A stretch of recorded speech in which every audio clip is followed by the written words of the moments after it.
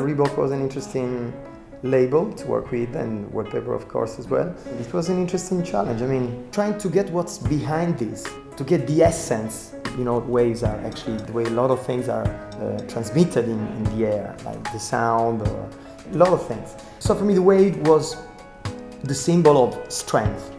And what has been the symbol of strength and of movement for so many years for human beings? The horse. This idea of power, this idea of strength, you know, that came out looking at this shoe to me.